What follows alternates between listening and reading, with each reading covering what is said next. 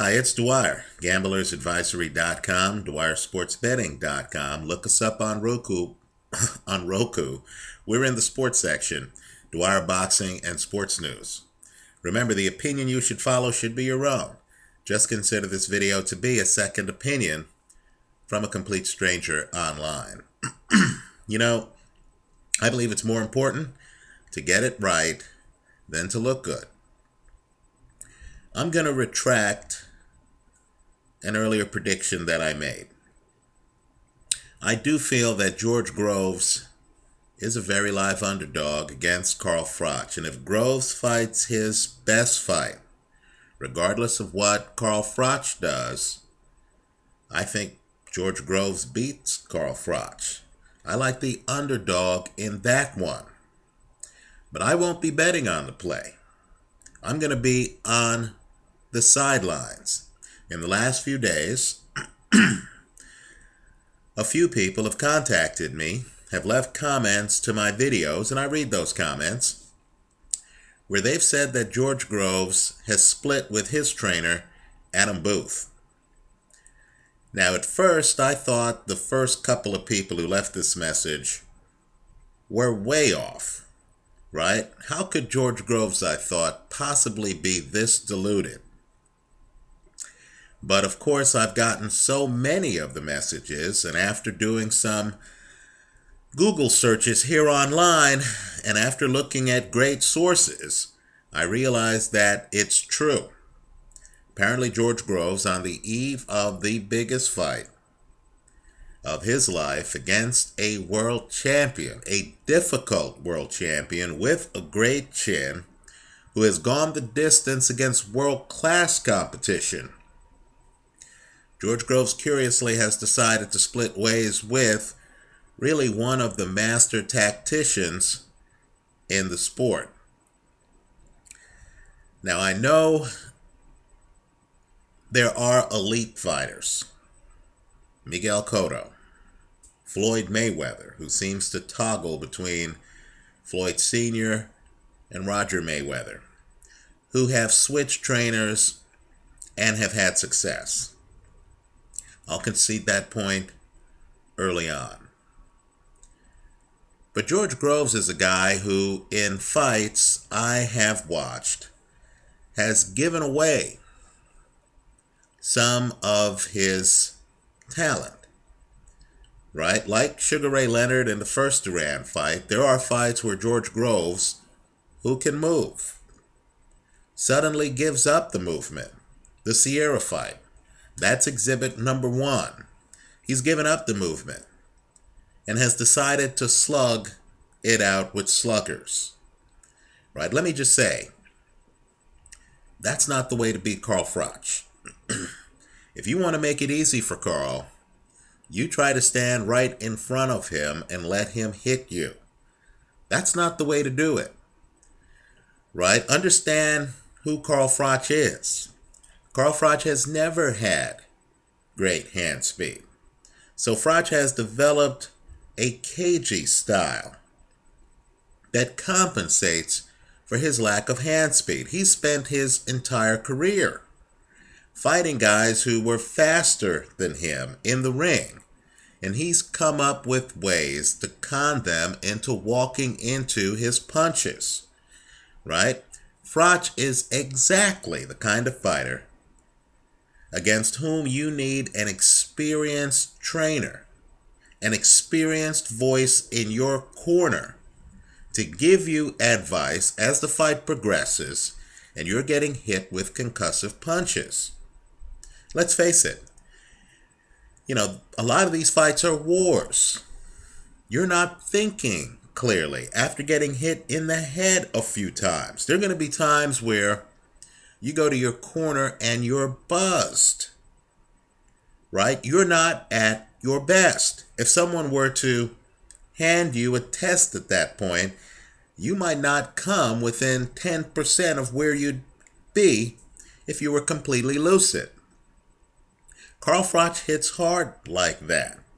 He causes that dizziness, right? You need to know that you have a guy in your corner who's going to help you clear the air. who's going to see things that you might not see. You know, Marvin Hagler in interviews talks about how after the first 3 rounds of the Duran fight, he was completely confused. He came back to his corner and he asked his corner, "How do I counter this?" And they told him, "Feint before you throw the punch." That's what saved Marvin Hagler in that fight. Right? Roberto Duran was too much of an enigma, and even a world champion like Marvin Hagler, an elite fighter, a Hall of Famer, understood he needed a second opinion. Right? And Hagler today concedes that that advice that he got from the corner won him the fight. Now, all I'm saying is, given that George Groves is not in his 30s like Floyd Mayweather, given that George Groves is in his mid-20s, he's a young guy, doesn't have the wealth of experience that some of these old guys who have changed trainers have had. Right? And given that Groves has been tempted, in fact lured, into shootouts in the past, I just have a hard time believing that he would change trainers this close to the Carl Froch fight. You know, when you're dealing with talented people, there are going to be creative differences. There are going to be those moments where, you know, you don't quite see eye to eye. But there's a greater good in the background. Right? Adam Booth, world-class trainer who trains David Haye, for example. Right? And has been with Haye for a long time. When I think of David Haye, I think of David Haye's team. And Adam Booth is a key part of that team. Right? Adam Booth is a guy who wants George Groves to be the super middleweight champion. Right? Booth helped lead David Haye to the heavyweight championship. He's been on the big stage. He's a cool head in the corner. He's not going to panic. Right? You know the relationship that you have with Adam Booth if you're a David Haye or a George Groves. Now, George Groves can go out there and he can get a great trainer. He can find a great substitute for Adam Booth. The problem is it takes time to mesh. Right? You know your wife. You don't know a new woman who might be a great person, but who hasn't been through the trials and tribulations with you. This is too short a time. The fight is a scant 2 months from now. This is too short a time for George Groves to go out and interview and find a trainer with whom he has the chemistry, with whom he has the background that he has right now with Adam Booth. I still think he has a chance to win the fight if he fights the right fight.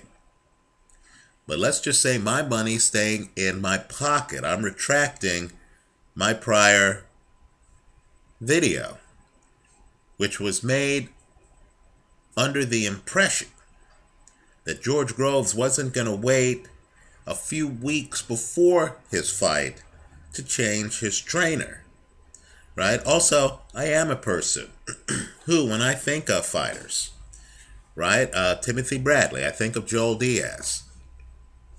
Juan Manuel Marquez, I think of Nacho Beristain. Vladimir Klitschko, I used to think of Emmanuel Stewart.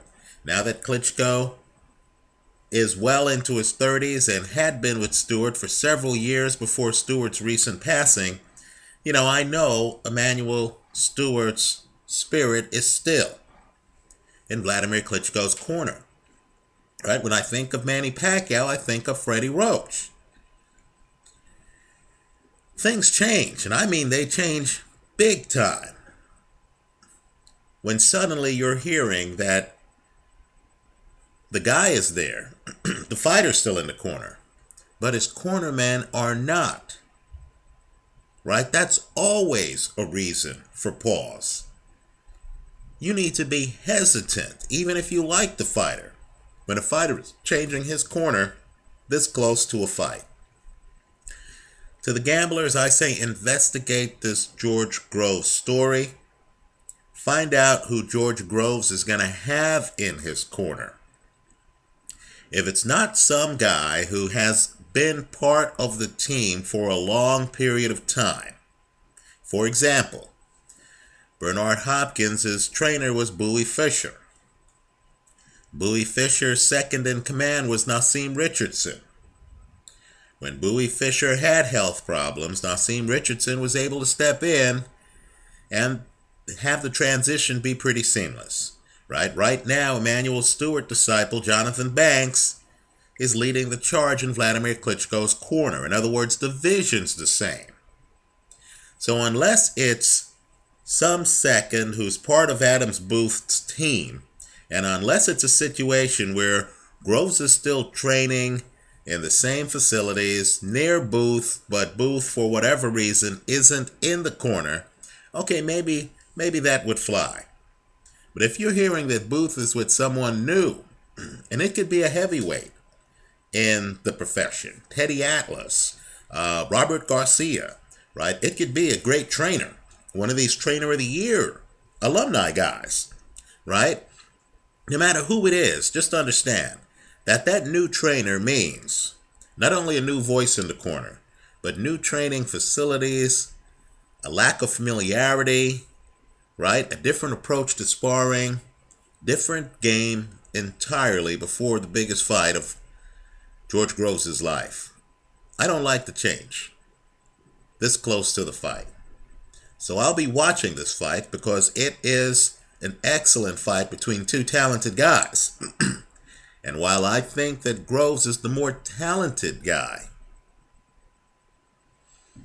I'm not going to pick him in the fight. I'm going to keep my hands in my pockets on this one because he's changing his team too close to the fight. Let me hear from you. Leave your comments for me here online.